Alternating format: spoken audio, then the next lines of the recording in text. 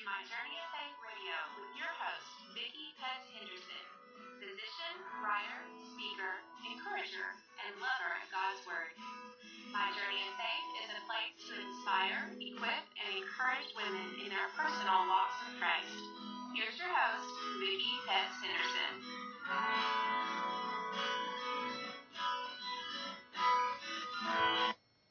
Welcome to My Journey of Faith Radio. I'm so glad you joined us today because I'm really excited about my guest. My guest today is Angela Slaughter, and she writes fiction, which is a little different than what I usually do. I usually interview authors who are writing inspiration or memoir or different genres, but I have not interviewed anyone who has written fiction, and I love her book. It's called A View from There. So welcome. I can be your first guest of fiction. That's right. Well, tell us about your family and all the new stuff that's going on in your life right now. It's a bit of a roller coaster right now, but it's a beautiful ride. Well, I have three kids. I have a Belle, she is 13, and a Stella Drew, she's about to be 12, and I have my little man Jeb, and he is 8 years old, and I'm married to Matt.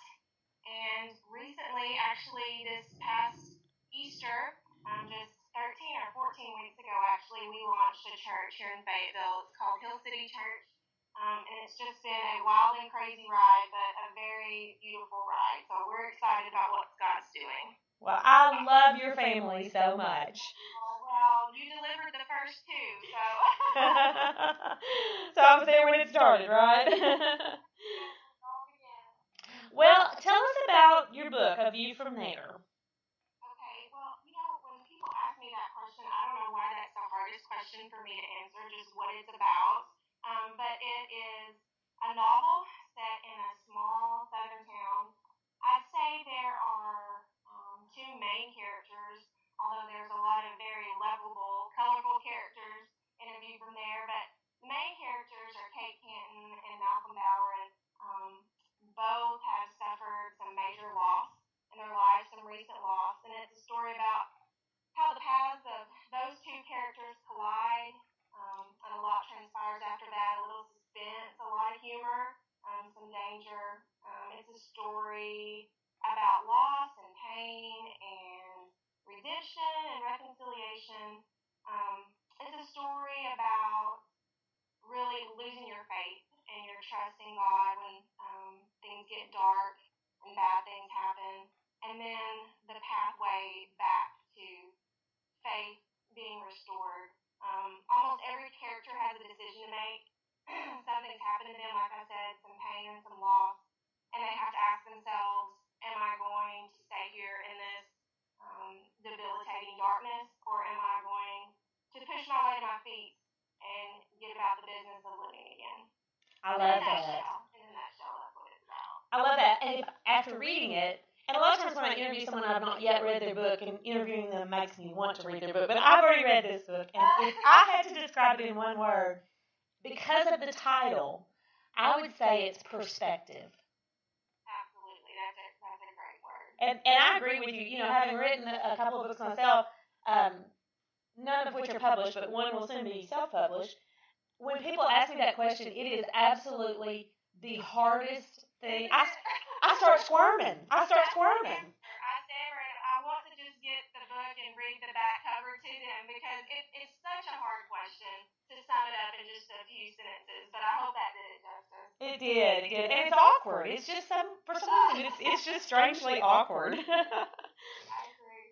So where did you get the idea for the character Kate? Because to me that she is the main character. Of course, there's Malcolm, but I guess I related more to the female character in the book.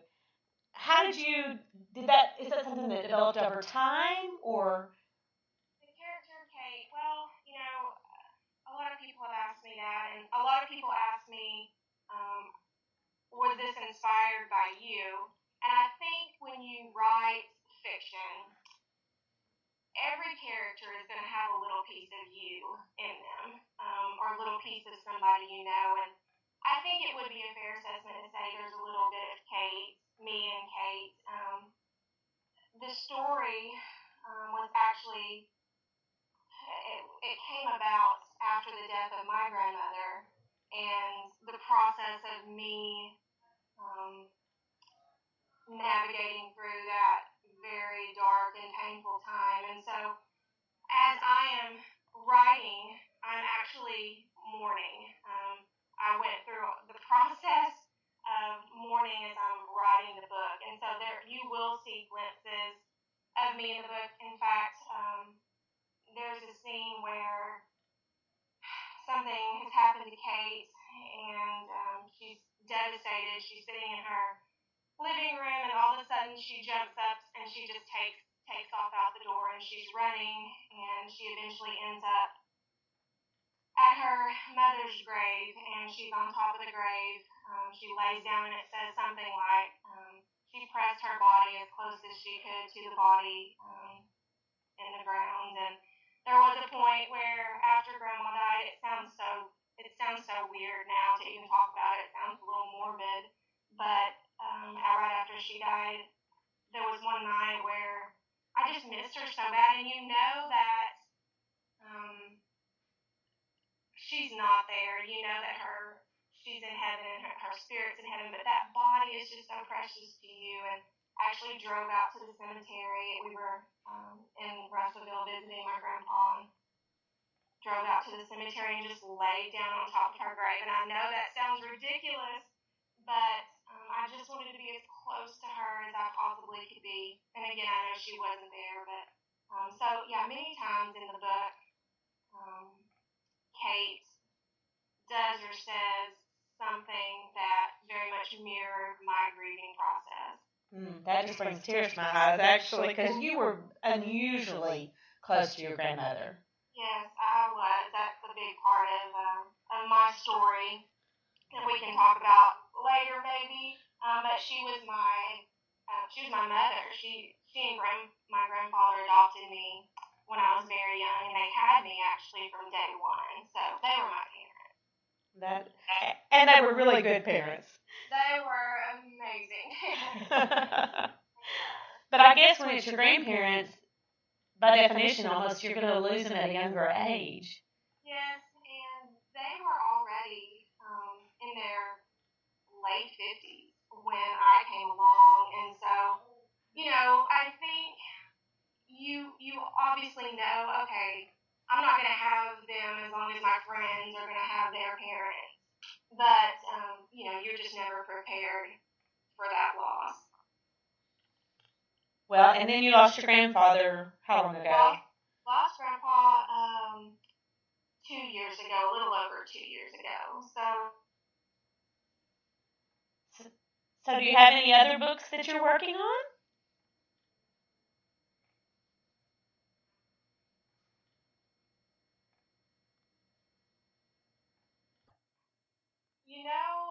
I have started a book.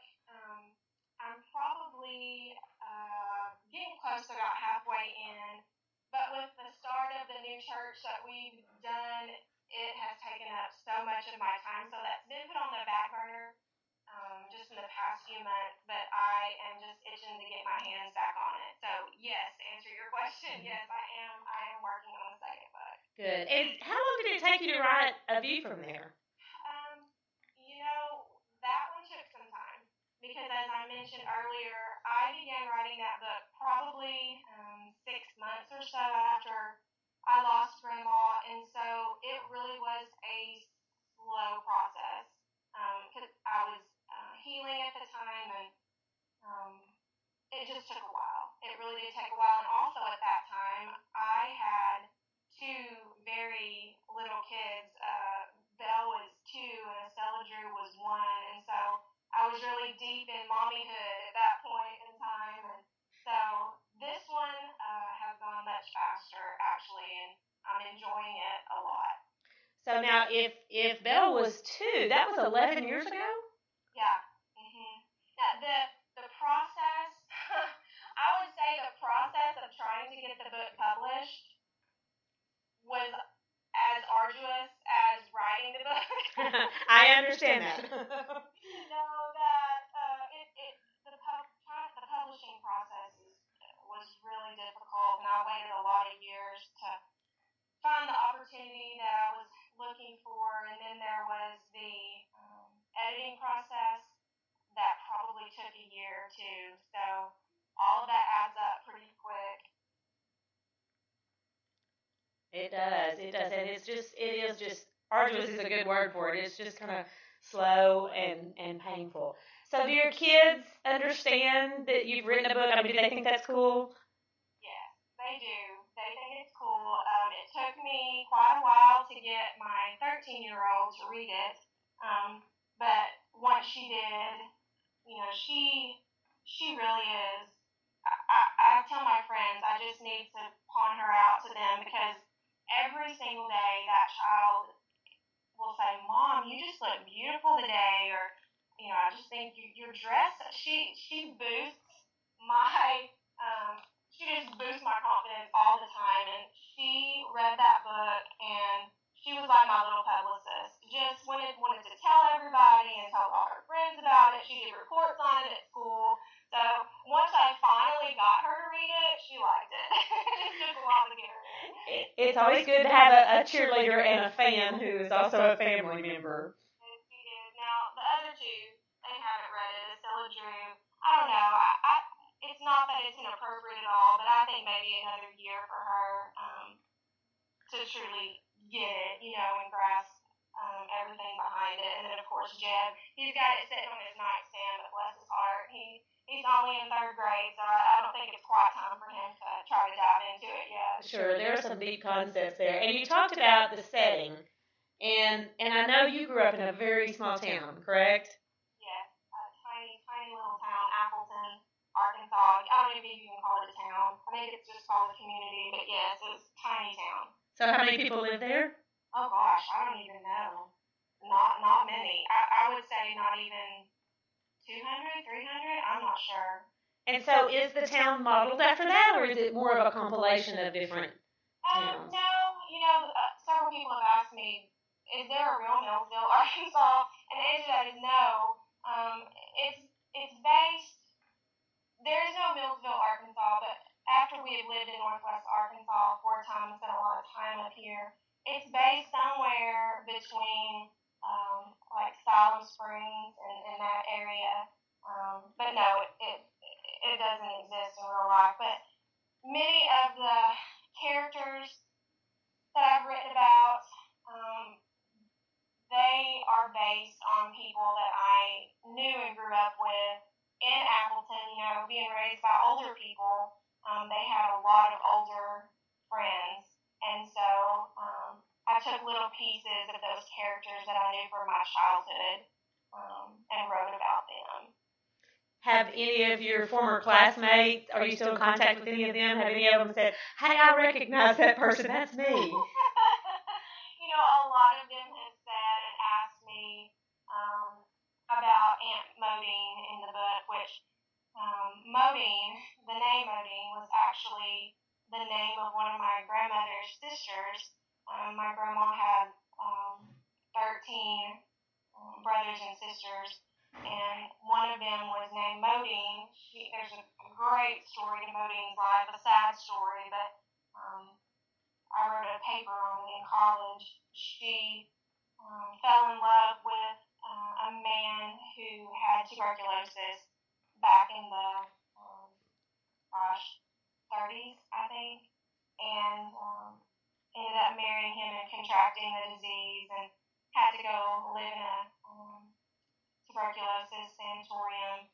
And so I actually went to the sanatorium, and I was just so intrigued by her life, and I found a bunch of letters from her to my grandmother and my grandma, Cedar Chest, and so I just fell in love with this woman that I'd never met, and so I used that name, Modine, but my friends asked me if Modine is modeled after my grandmother, and of course not completely, but there are many aspects of Modine that she shares with my grandma. So Modine in the book is probably one of my favorite characters just because I do see so much of my grandma in her. Well, and that's what I love about the book is really the characters and the depth of the characters. And then there's almost this folkish flavor Yeah. I've compared it to Jane Karen, but with a lot more, and you mentioned danger and just more, I think a lot more drama. Yeah. Definitely. Yeah, I just wanted when people read it to really feel it. I wanted them to read it and enjoy it, but I just wanted to make people laugh and cry and just bring them to the edge of their seat. I wanted them to fall in love with the characters, Kate, Malcolm, Modine, and Beulah, and all the other people from Millsville. I just wanted them to, I wanted the people who were reading it to feel what the characters were feeling and see what they were seeing. And I wanted them to really connect with the characters, their joys and their struggles. And more than anything, though, I think my hope in the book was that the people who were reading, the readers, would find their own glimpses of hope in the book and be able to take that with them on their own journey. That is very true. I think when I write even a blog post, if someone tells me that they laughed and cried, that's just sort of that's just gold to me. That's what you want because you feel it so deep, and you want your writing to be able to convey that. And so when people do tell me that, there's not a better thing I can hear from a reader. Because they've connected. Right, absolutely. Even though they're fictional characters, I think they can enrich our lives, and that's the way life is. We laugh, we cry, we can relate, and I love that glimpse of hope because, I use that word perspective, and I think that that's what it is. It's a glimpse of hope that if we could see things from an eternal perspective and from a heaven perspective, that we could be encouraged in our own circumstances to know that we don't know the end of the story, but God's in there and He's working it out. So, is there anything else that you would say is a central message? Is that really the message of the book, is hope? I think so. It's A View from There is really a product of my life when I was so mad at God. I know that sounds horrible to say, but if I'm being honest and real, He had just taken Grandma, the woman who was my rock and my best friend, and I just leaned so hard on her. I have little kids, and I just needed my mom, and so in the blink of an eye, she was gone. And so, in the book, there are two main characters, like I said, both of them who experienced loss, Kate and Malcolm, but one, Kate, really handles herself with grace and courage, and Malcolm, the other, just becomes furious at God and lets him know it. And if I'm being honest, I was more like the Malcolm character at the very beginning. After the funeral, I found myself alone in a quiet house. After everybody leaves, that's the hard part. You get through the funeral, but then everybody leaves and you're alone. And I was just so mad. And there's a part in the book, again, there are many times in the book where real life inspired the fiction, but there's a particular scene where Malcolm is in a quiet church and he just suddenly feels the presence of God with him there in the church, and it just makes him mad. Instead of comforting him, it just makes him mad, and he yells up at the rafters of the church for God just to leave him alone. And so what Malcolm did in that scene is what I did in my house. When I found myself alone, I was standing there in the hallway, and I just felt his presence all around me, comforting me, letting me know he was there. And instead of me letting that peace settle on me, I just got mad, and I literally yelled at the sky, I don't need you here, you did this. And you would have thought that God would have just left me alone after that and thought, I'm not messing with this chick, but, that's not what He did. And I write on my blog, the more that I yelled at him, the more I could feel him pulling me closer. The harder I pushed him away, the more he was pulling me closer to him. And at the time, it made me mad. It was annoying. But, today I can look back on that and I find all those encounters beautiful. I was so mad at him, and yet he just never let up in the pursuit of my heart. And so, A View from There really was born from those deep places of grief. And I want anyone who reads it who has gone through that kind of loss, and there are those who have gone through much greater loss. I mean, losing a mother is ridiculously hard, but I have friends who've lost children and husbands. Just to know that in the darkest place there is hope, and that's really what I wanted people to get from A View from There. I love that. And don't you think God honors honesty? I mean, I just think of David in the Psalms and everything when he just was so brutally honest with God, and he would tell him how he was feeling. And I think God honors that because he's big enough to handle it. Right. Matt's doing a sermon series right now at Hill City called The Pretender, and just talked about David last night and how David didn't pretend. He never felt like he needed to pretend with the Lord, and he was considered a man after God's own heart. And so we never have to pretend with God. It's not going to help if we do anyway, because he sees straight through us, no matter what.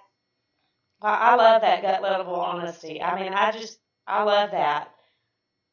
Even if it means shaking your fist at God, I think it's better than, like you said, pretending. Right. There's nothing worse than that. And one of my favorite verses is in Psalm 94, when David says,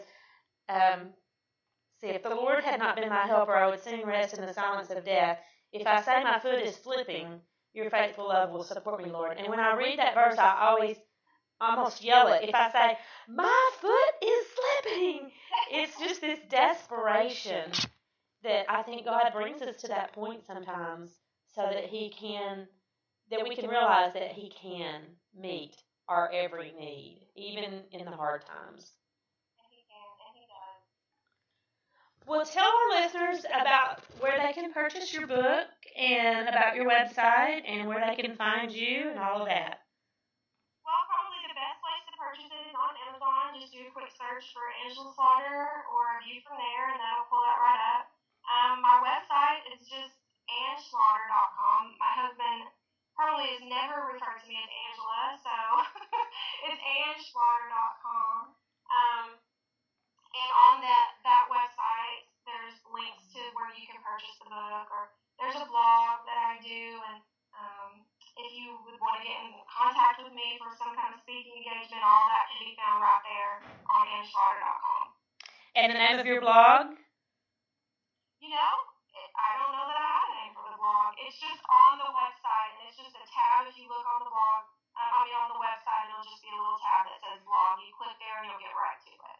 Okay. And how often do you blog? I'm telling you, this church plant has slowed me down in lots of areas, but I feel like as we get more help with the church, it's going to free me up to get back to doing what I love to do, what I've been called to do. Not that I don't love helping with the church, but when you know what your calling is, you really can't go a day without doing it and still feel satisfied. So I'm ready to get back to doing a lot of writing.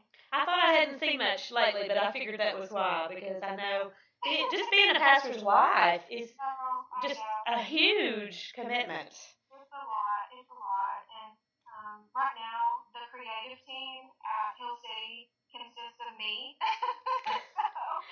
So, there's a lot going on, but like I said, I'm just anticipating the day where I can just dive right back into it. Well, my sister is a pastor's wife, so I know about that.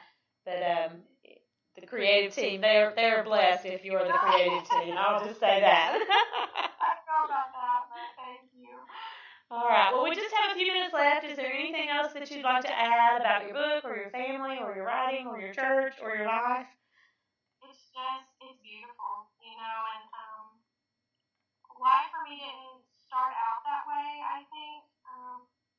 But it's amazing again how God just restores you and reveals Himself in so many beautiful ways. And my life truly is a testimony to don't you dare give up.